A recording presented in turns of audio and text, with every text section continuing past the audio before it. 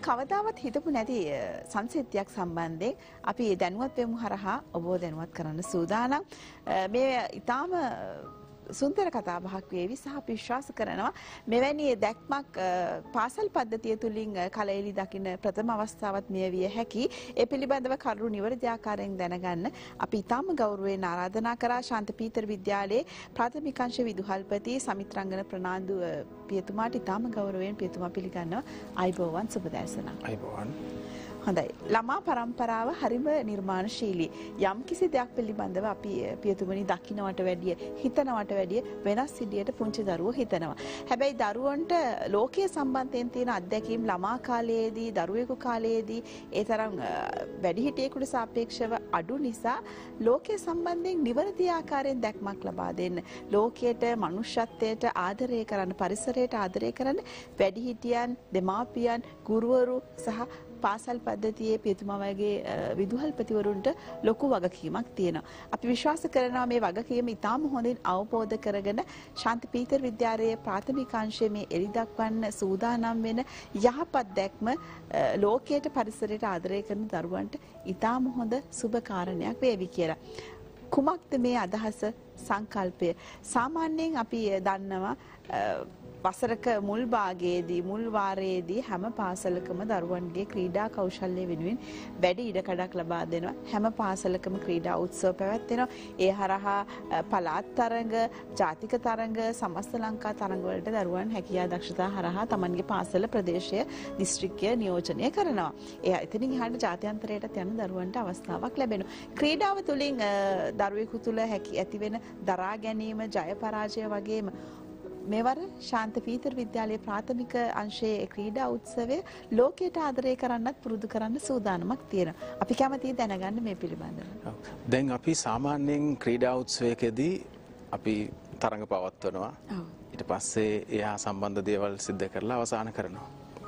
නමුත් අපි ගොඩක් වෙලාවට මේ ක්‍රීඩාව තුළින් ළමෙක්ට දිය යුතු දේ මොකක්ද කියන දේ සමහර වෙලාවට අපි අතපසු කරන්නටත් පෙළඹෙනවා.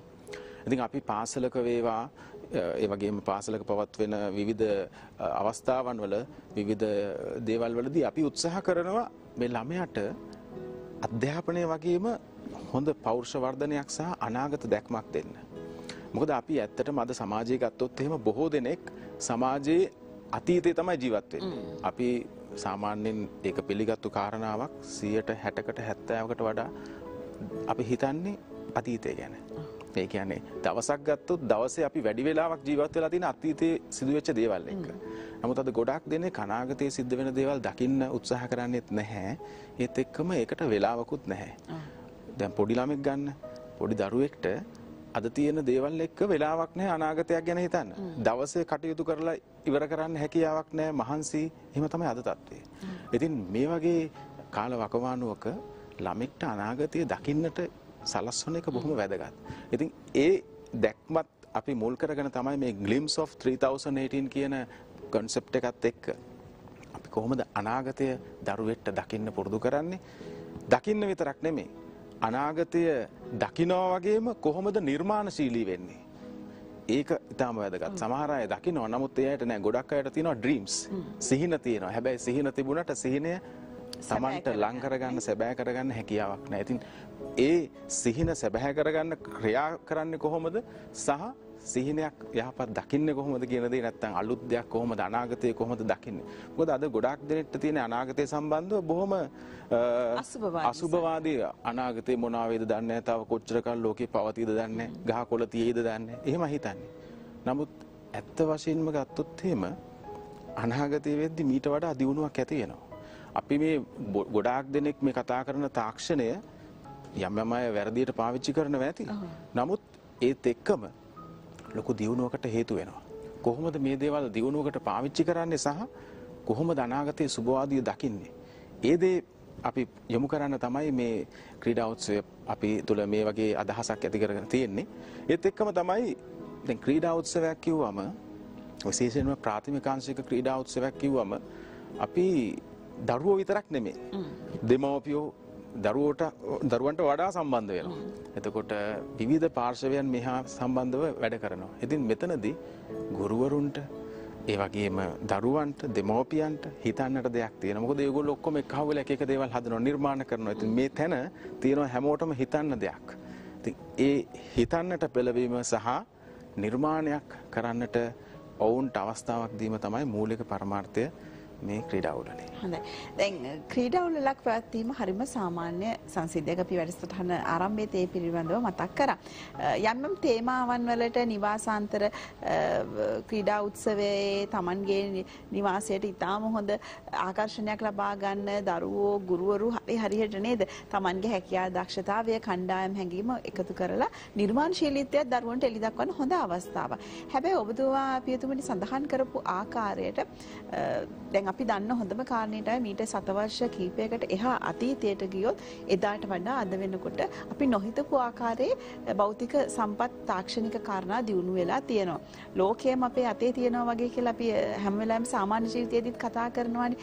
හැබැයි වටිනම කාරණේ වන්නේ මේ හරහා සඳහන් කරපු මේ තාක්ෂණය මීටත් වැඩිය දියුණු වෙනවා. ඒක තමයි අපිට දන්න දේ, අපිට දැනෙන දේ. හැබැයි අපිට සාමාන්‍යයෙන් අපි කියන්නේ මනුස්සකම් නැති වෙලා යනවා. දරුවෝ පරිසරයට ආදරය කරන්නේ, දෙමව්පියන්ගෙන් ඈත් වෙනවා, එකිනෙකාට ගෞරව කරන්නේ, වටිනාකම් හඳුනගන්නේ නැහැ කියලා. හැබැයි ඔබතුමා සඳහන් කරා මේ තේමාවේ මේ නිමිත්තේ අපි බලාපොරොත්තු වෙනවා දරුවෝ ලෝකයට, සමාජයට, පරිසරයට ආදරය කරන්න, සිහින දකින්න, තාක්ෂණය ලං කරගන්න. හැබැයි එතනින් එහාට ගිහලා මනුස්සකම පිළිබඳව තියෙන බලාපොරොත්තුව වැඩි කරගන්න. ඔව්.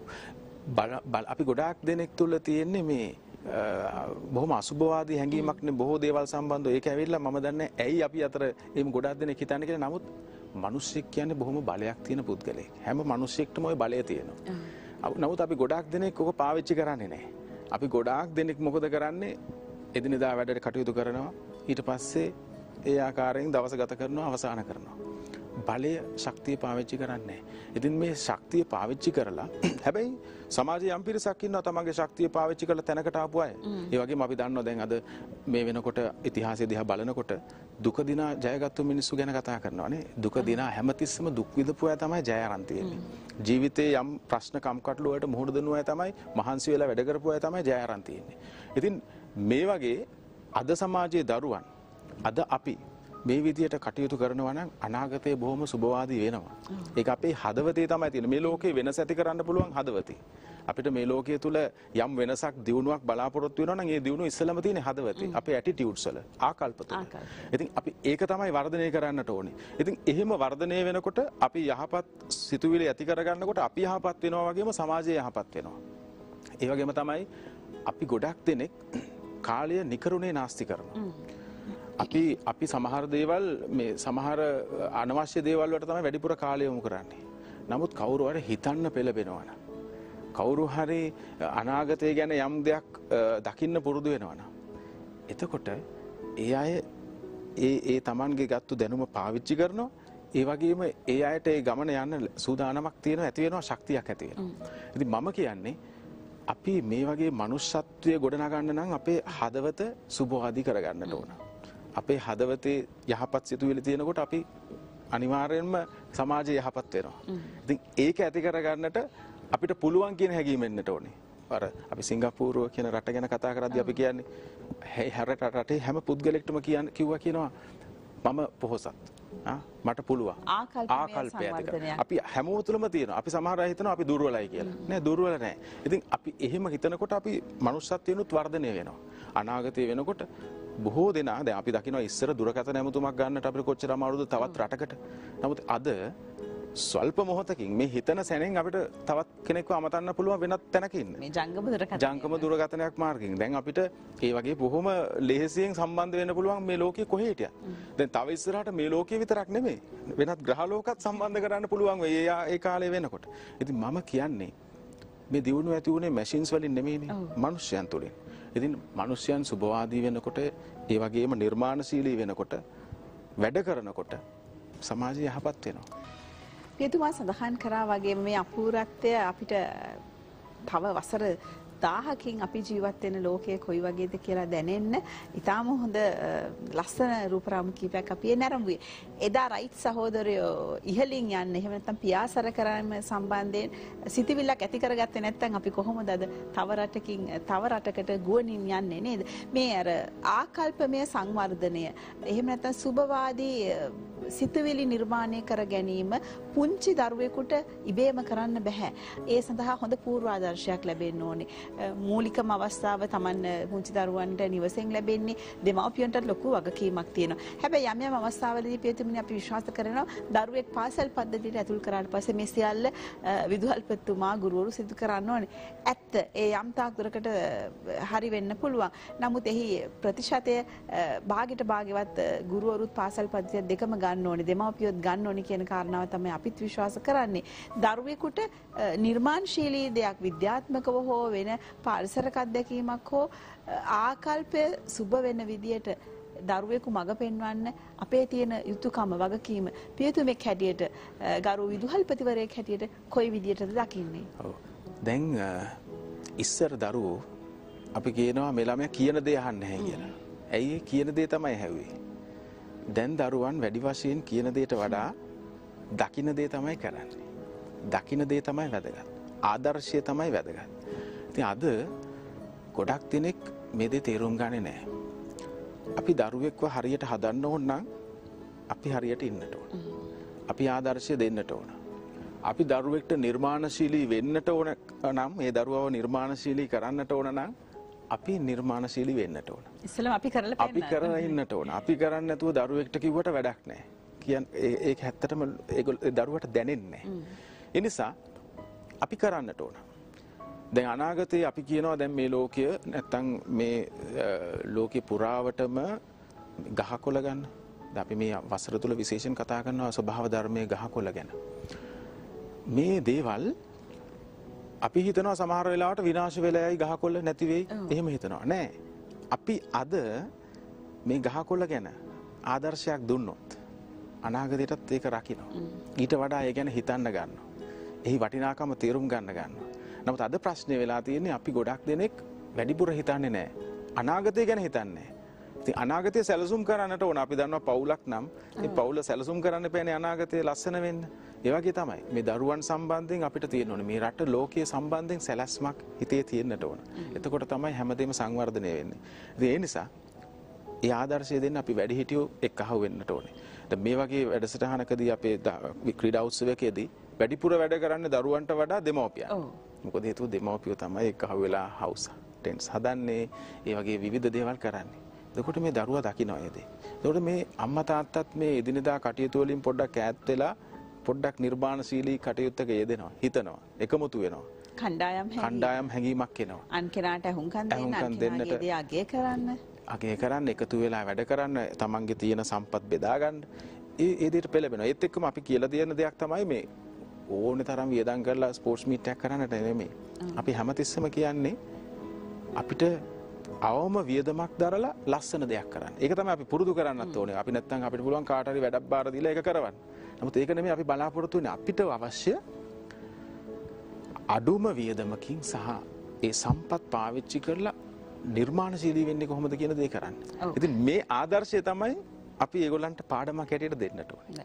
පියතුමිනි අපි දන්නවා දැන් ප්‍රාථමික අධ්‍යාපනයේදී දරුවෙකුගේ මනසේ සංවර්ධනය වෙනුවෙන් බොහෝ අවදි වෙන් කරනවා. විශේෂයෙන්ම හසුරු කුසලතා චාලක අවදිය ඒ කාරණාවලදී මනසේ සංවර්ධනය ඉතාම හොඳින් අපිට නොපෙනුනාට අපිට සිරුරේ වර්ධනය ඉතාම හොඳින් පැහැදිලිව දකින්න පුළුවන්. හැබැයි දරුවෙකුගේ මනසේ වර්ධනය අපිට පැහැදිලිව දකින්න බෑ. මෙන්න මේ ප්‍රමාණය මෙන්න මෙච්චරයි කියලා කියන්න බෑ. හැබැයි දරුවාගේ ක්‍රියාකාරීත්වයෙන් ආකල්පමය වෙනසෙන් සමාජගත වීම හරහා තමයි දරුවෙකුගේ මානසික සංවර්ධනය අපිට දැනෙන්නේ. ගුරුවරුන්ට ඉතාම හොඳ විධිමත් පුහුණුවක් සහ හඳුනා ගැනීමකට ඉඩකඩක් තියෙනවා දරුවෙකුගේ මානසික මට්ටම කොහොමද කියලා. පන්තියක ඉන්න දරුවෝ 40 දෙනෙක් ගත්තොත් පන්ති භාර ආදරණීය ගුරුතුමාට එහෙම නැත්නම් ඔබ වැනි ගෞරවනීය සියලුම විදුහල්පතිවරුන්ට දරුවෙකුගේ වර්ධනය මනසේ වර්ධනයත් ආකල්පයේ වර්ධනයත් දකින්න පුළුවන්. හැබැයි දරුවෙකු හුදෙක් සහභාගී වීම විතරද මෙන්න මේ අවස්ථාවට මේක දෙමව්පියෝ කරනවා මේක දකින්නවා කියන කාරණේට එහා ගිහිල්ලා අපි විශ්වාස කරනවා දැන් මේ ශාන්ති පීතර විද්‍යාලයේ ප්‍රාථමික අංශයේ දරුවන්ට මේ ක්‍රියාකාරීත්වයට එකතු වෙන්න යම් යම් ඉඩකඩ සලසා දීලා ඇති. අපි මේ ක්‍රියාකාරීත්වය කොහොමද දරුවොත් ගුරුවරුත් දෙමව්පියොත් කියන කණ්ඩායම් තරම එකට එකතු වෙලා සිදු කරන්න කියලා කියමු. දැන් මේ කාරණාවේදී දැන් හැම දරුවෙක්ටම ක්‍රීඩා කරන්න බෑ ඒක අපිට පිළිගන්න වෙනවා. හැම දරුවෙක්ටම දුවන්නට බෑ. හැබැයි හැම දරුවෙක්ටම කරන්න පුළුවන් දෙයක් තියෙනවා.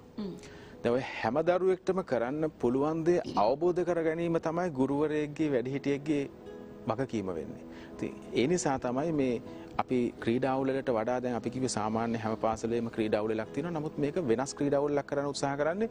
එතන අපි තියෙනවා ක්‍රීඩාවල් විතරක් නෙමෙයි. ගායනයට නර්තනයට අවස්ථා තියෙනවා. මේ විවිධ දේවල් වෙනවා. ඒ වගේම අපි සමහර දේවල් අපි නිර්මාණ කරනවා එතන. ඒ නිර්මාණ වලට සහභාගී කරගන්නවා. ඒ වගේම අපි මේ වසරේ විශේෂයෙන් හැම ළමෙක්වම ළමයි 1800කට ලං වෙන්න ඉන්නවා. ඒ ළමයි හැම ළමෙක්වම අපි යොදා ගන්න නැත්නම් උදව් වෙනවා ඒ ළමෙක්ට ඒගොල්ලන්ගේ නිර්මාණය, ඒගොල්ලන්ගේ ශක්තිය, ඒගොල්ලන්ගේ හැකියාව එතනදී පෙන්වන්නට. විවිධ දේවල් තුල නර්තනීය, ගායනය විවිධ දේවල් තුලින්. ඉතින් ඒ අවස්ථාව ලැබෙනවා. ඒ වගේම තමයි ඔය කියපු දේ බොහොම කෙටියෙන් මම කියනවා නම් ඒකට දෙන අපේ ප්‍රධානම අපේ පරමාර්ථය ළමෙක්ට හිතන්නට පුරුදු කරන්නට ඕන මට මොනවද ගන්න පුළුවන් කියලා නෙමෙයි. මට මොනවද දෙන්න පුළුවන් කියන එක. What can I give?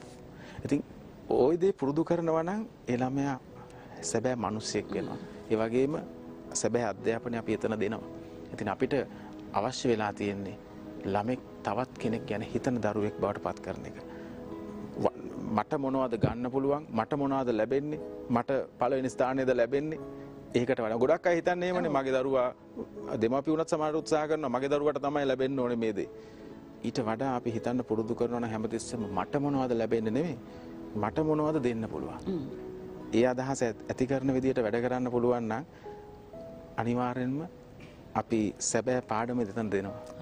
පියතුමේ දැන් ওই කාරණේත් එක්ක අපිට දැනෙන්නේ දැන් පියතුමා වුණත් මේ අත්දැකීම් තියෙන පුළුවන් අපිට අපේ පාසල් කාලේ වුණත් දැන් දෙමව්පියෝ මේ දරුවෙකු ඇදගෙන ගිහිල්ලා උදේ ඉඳන් රෑ වෙනකන් සියලු දේම එකම දරුවෙක් ලවා කරගන්න උත්සාහ දරනවාට වඩා මීට දශක දෙක තුනකට කලින් පාසල් අධ්‍යාපනය ලැබපු දරුවන්ට දෙමව්පියන්ට කිසි බරක් තිබුණේ නැහැ. හැබැයි දරුවෝ ඉතාම හොඳින් සාමකාමීව සුදුසුකම් ලද දරුවා ඒ කාරණා වෙනුවෙන් යොමු වෙනවා. ඒ දරුවා දක්ෂතාවය පෙන්වනවා. ඇගයීමට ලක් වෙන අනිත් දරුවෝ ඒ සම්බන්ධයෙන් සතුටු වෙනවා. හැබැයි දැන් දරුවටත් වඩා යම් යම් අවස්ථාවල අපි දකින්නේ දෙමව්පියන්ට උනන්දුවක් තියෙනවා. දරුවෙකු යම් ඉදිරිපත් කිරීමකදී ජය පරාජය බාර ගන්න දරුවෙකු මේ ඉදිරිපත් වීම කොයිතරම් වටිනවද ජය පරාජයටත් වඩා කියන එකට වඩා දෙමව්පිය හදන්නේ වගේ දරුවට තමයි මේ ඔක්කොම ටික හම්බෙන අර පියතුමාට බොහෝ අත්දැකීම් ඇතිනේ මේ කාරණා සම්බන්ධයෙන් මේ මීට වඩා දරුවෙකුගේ ඉදිරිපත් වීම හරි වටිනවා කියන කාරණේ මේක දරා ගන්න පුළුවන් ලැබෙන ඕනම ප්‍රතිඵලයක් කියන කාරණය සමාජගත කරන හොඳම අවස්ථාව තමයි මෙවැනි අවස්ථාව. මේ ක්‍රීඩා වලලක වගේම අපි හැම දෙයකදීම කියපු හැම දෙයකම අපි වෙනස ඇති කරන්නට ඕනේ ළමෙක්ව බලෙන් කරවලා නෙමෙයි.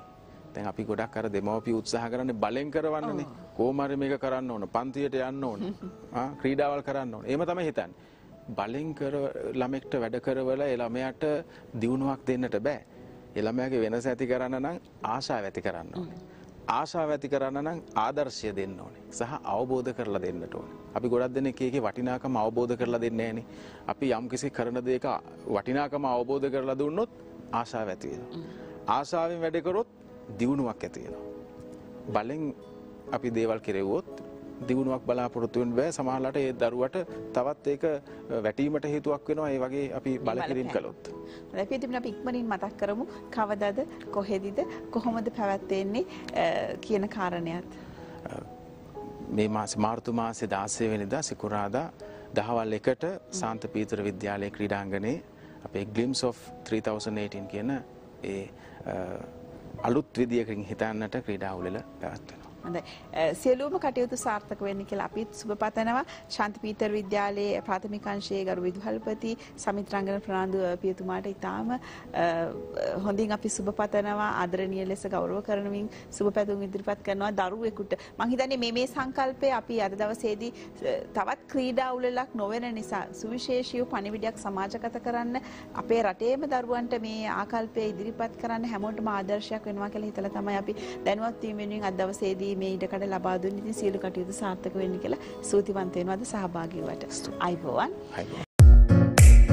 දිනපතා අලුත් වීඩියෝ සහ ප්‍රවෘත්ති නැරඹීමට ඉහත බටන් එක ක්ලික් කර සියත TV subscribe කරන්න.